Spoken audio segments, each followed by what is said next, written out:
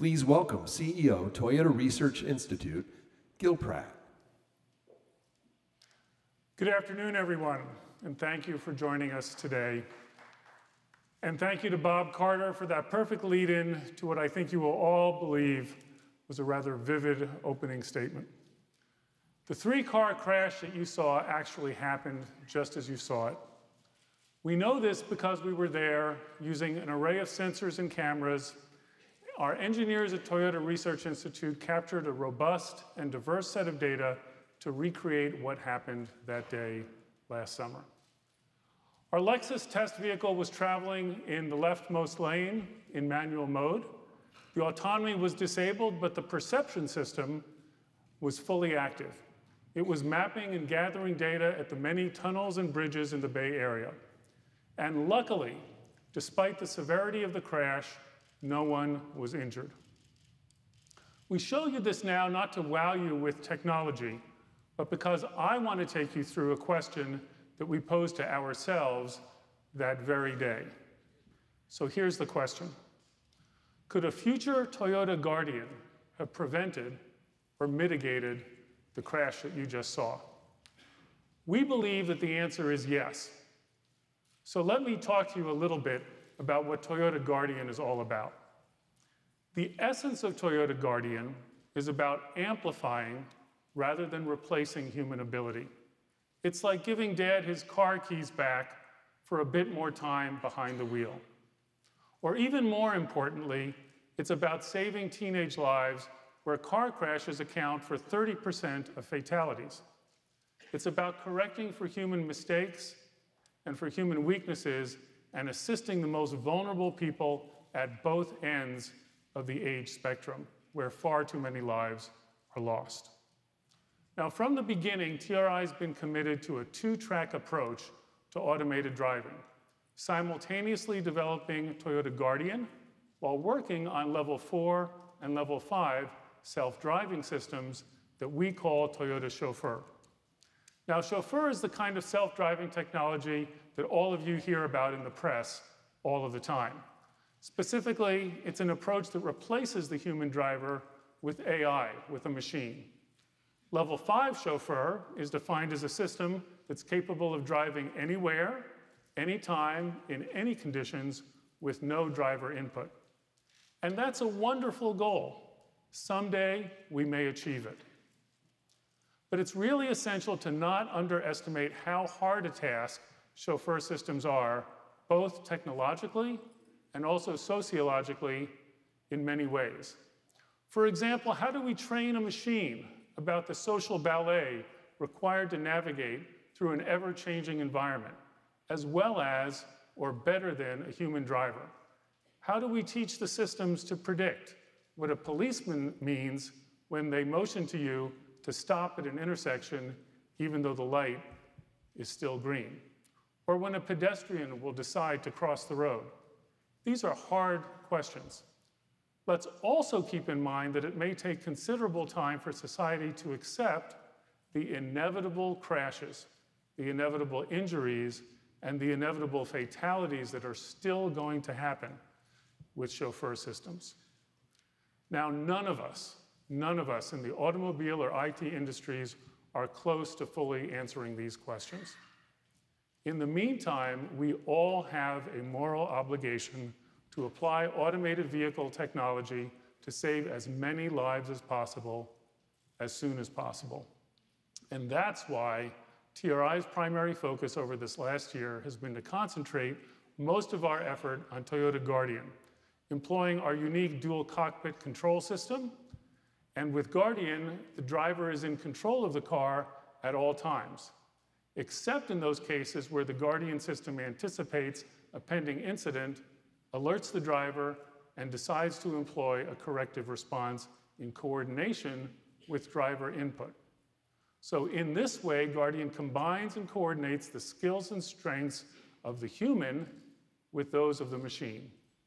In fact, one of the most significant advancements that we've made to Guardian this year was the creation of blended envelope control of both the human and the machine. We're inspired and informed by the way that modern fighter jets operate, where you have a pilot that flies the stick But actually, the pilot doesn't fly the plane directly.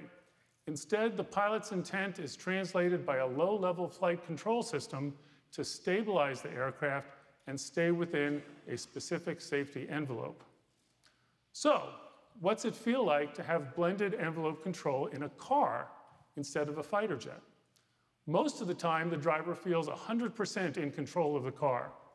However, as the driver begins to reach the edge of a dynamically changing safety envelope, the machine begins to collaborate with the human driver, nudging the driver back into a safe corridor. The big idea that we really want to drive home today is that envelope control, blended envelope control, it's not a discrete on-off switch between either the human and the machine, but rather it's a seamless blend of both human and machine working together as teammates, and we extract the best skills from each one. Guardian also adds this extra measure of oversight to future autonomous chauffeur systems that can be provided either by Toyota or by some other company. And we think this is a key capability because, as we announced here at CES last year, we plan to include Toyota Guardian as standard equipment on all Toyota e-Pallet platforms that we build for the MaaS or Mobility as a Service market. By doing so, MaaS companies can use any autonomous chauffeur system that they choose, with Toyota Guardian acting as a redundant check. What we talk about here is the Toyota version of belt and suspenders. We also expect that Guardian over time will build much needed trust and acceptance with the public. We call it Toyota Guardian, but actually we believe in it so much that we want to see it on every car that's on the road, not only Toyotas. In other words, Guardian for all. Now let me talk a little bit here about how we are building Guardian and how it works.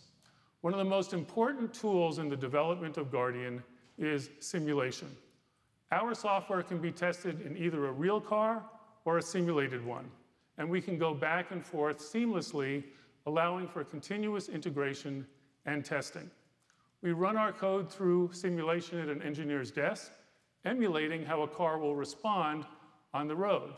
And we can also scale this up and have many instances running in the cloud, simultaneously creating billions of miles of training data and of test data.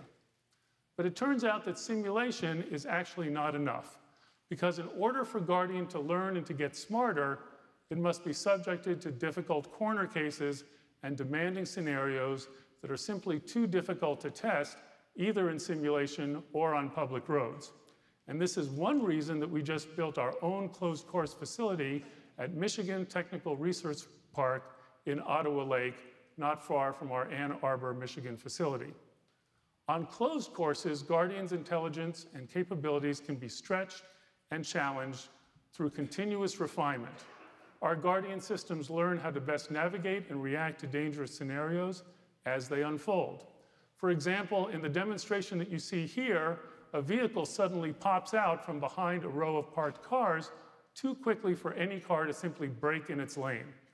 Sensing that the next lane is clear, but only for a brief window, our Guardian alerts the driver, visually and audibly, of the imminent danger, and then avoids the pop-out car by maneuvering out of the lane briefly and then quickly returning to the original lane to avoid the obstruction ahead. Now, this growing Guardian capability gives the I-80 incident that I opened with today, that vivid crash that you saw, an interesting lemons to lemonade twist. Here was an accidental corner case on a public highway, a dangerous three-car encounter that unfolded right before our eyes. From the data that we gathered, we first developed an accurate simulation, which we then translated into a learning tool for Guardian to perceive, to predict, and to plan the options that it had in a split second. We then recreated that same scenario on the test track using real vehicles and a guided soft target dummy vehicle. In this instance, Guardian's best option was to safely accelerate away from encroaching vehicles to avoid a collision. And furthermore, by accelerating out of the way, Guardian did this other thing, which was to help make space that might have prevented the other vehicles from crashing as well. In this way, we actually created a kind of an altruistic Guardian which we think is a really neat idea. Now, next, I want to address an aspect of Guardian that makes the technology even more compelling. We human beings have an inherent desire for freedom of movement, similar to when we see a child first learn to stand up and giggle their way across a room without the help of mom or dad. Similar to the smile of accomplishment that we see on the face of a child when they ride a bicycle for the first time without training wheels. I think you all know what I mean. So I want you now to imagine driving on a winding road similar to this challenging cone-lined slalom track that we did on one of our test tracks. With Guardian off, the driver can easily clip a cone. But with Guardian Enable, the driver feels in full control, maneuvering the car like an extension of themselves, but with Guardian there to coach them and, if necessary, to catch them. If you're the driver, no matter what input you give, you neither oversteer nor understeer, and you never clip a cone. Now, we all know the joy of driving is real, and that joy is an inherent part of how we developed Guardian and why. We believe in the future of Toyota Guardian not only to save lives, but to make driving more joyful than ever. So a week from today in Detroit, we're going to proudly unveil the all-new Supra, gone but not forgotten for many years. Supra has always been Toyota's spiritual ode to the joy of driving. And I'm sure that those of you who are attending the show next week are going to be wowed. But in closing today, I have a little bit of wow for you as well to share from TRI. It's not so much a spiritual ode like the Supra, as it is a whole new tool in the TRI toolbox. So today, it's my pleasure to share with you our newest Guardian and Chauffeur test bed, the TRI P4 research vehicle. Let's take a look.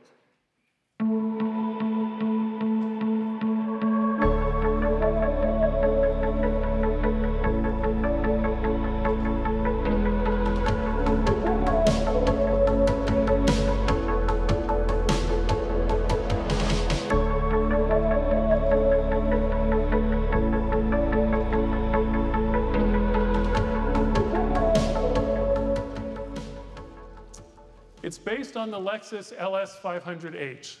The P4 is smarter, more agile, and more responsive than any of its predecessors. It can process sensor inputs faster and react more quickly to the surrounding environment. This P4 will join the TRI test fleet in the spring of this year, further accelerating our development of both Chauffeur and Guardian. Now, this brings me to my last and perhaps most essential point. We think that the important benefit of automated driving is not actually about the autonomy of cars. It's about the autonomy of people. It's about saving as many lives as we can, as soon as we can, and making the experience of driving more fun as we make it safer. It's about the democratization of safety, the same philosophy that we pioneered nearly 3 years ago when we began providing automatic emergency braking as standard equipment in nearly every model and trim level that we sell in the US. And it's about the democratization of excitement, where we think even modestly priced cars can evoke the love of their owners. We believe that the crash that we experienced on Interstate 80 could have been mitigated or avoided altogether with Guardian technology. And as a result of that experience and many others, we're developing Guardian, we'll build it, and today, for the first time, we're announcing that we're going to offer it as well to the industry. And that is what Guardian for All is all about. Thank you all for joining us today. Thank you, ladies and gentlemen. Before you go up on stage, please give our photographers a few moments to get some shots.